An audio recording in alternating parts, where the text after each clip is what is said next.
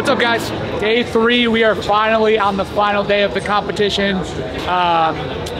What we're really looking at today is Cole's position, because he is in that top 5 ticket to the games right now. He's about only 6 points away from second place. Exactly where we wanted him to be. He had a great day yesterday. We knew the legless would be tough on him, but he did exactly what he needed to do to stay in a spot to where he can be qualifying for the games going forward.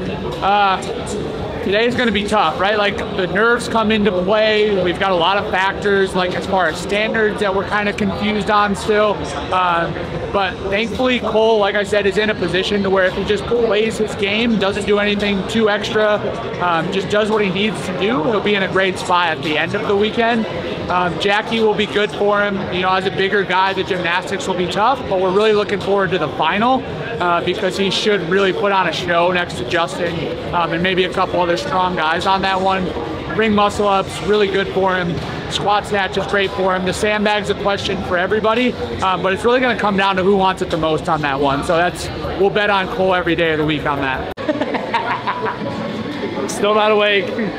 Still need a minute. It's like 1 o'clock. I know. Oh shit, it is? No, it's 11:45. It's like, uh-oh. I need to start moving. Bagels, fruit smoothie. How many fruit protein snacks? bar? I haven't seen you on any fruit snacks this weekend. It's been post-WOD. Post-WOD. Yeah. I can't eat them before. Maybe before event 6. You want to know something? When we did the total for the CrossFit, what was it, quarterfinals? Yeah. But you hit your first lift, you hit your clean, and then you hit your bench. He's like, hey man, can you go over to my bag and get my fruit snacks? Middle of the workout. I'm gonna worry about like efficiency on the thrusters, hopefully 2 to 3 sets on chest to bar, and just be smart, right? Because I don't want to get a lot of no reps on the thrusters, and yeah, I plan on getting off the row pretty quickly compared to the other athletes, but maybe not first, and just smooth reps, and then I'll figure out the last 1K when I get there. So You tested? I did a couple times, yeah. Most painful one. Maybe, yeah. I'd say so. Event 6 also stinks pretty bad. So, I think on the floor, this is going to be the most painful one. Everyone's going to get on the rower close, and everyone's going to die. Yeah. Because there's like, right now it's 15 points from 6th to 5th and 7th, I think. So those guys in 6th and 7th are like, they got to kill themselves. Right. I think it's like I'm 60 points You're out. fine. Yeah, exactly. Right. But everyone else, there's dog Fighting for that cut line, it's like 15 points. So you either have to die or go home after this one. That's right. And they got that ledge at the end, so people are going to be crawling over at the finish line. At least the rower is like close to the finish line and not like the first rower that you're like start on. Yeah. And then you'd have like a 200-foot sprint to the finish line. That would have a reenactment of Street in Dubai. Have you ever seen that video? Oh yeah.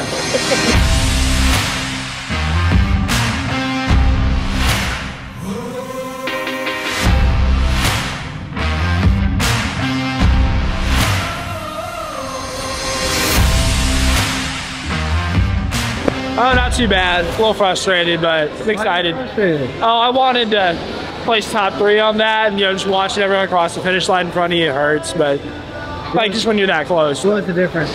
I couldn't push the row. I tried my hardest, but I didn't kick until there was 100 meters left. I guarantee you the other people that I was right next to were able to kick earlier, but we'll take that into training. It sucks, but it's better to feel that way and get 7th on the event than 17th or 27th. So I'll take it. It stinks a little right now. So after event, that was event 5, we have a pretty cool leaderboard for the guys. We've got Justin on top, and 3 guys who are all within 6 points, which is crazy because I think that's when people program these final events like this, that's exactly what they want to see, because this one's going to be fast, it's going to be furious, and if you mess up anywhere in this workout, it's going to cost you a lot of time. So that means the guys that are kind of on the bubble that have to take some risks, they're going to be in a rough spot if they catch a no rep, if they catch a miss on the heavy bar with the snatches. Thankfully, Cole's in a spot where he's very safe in the middle. So if he just plays his game, checks the field around him, he should be exactly where he needs to be, punching a ticket to Madison at the end of this. Sitting 3rd with 457 points, Cole Greashabers!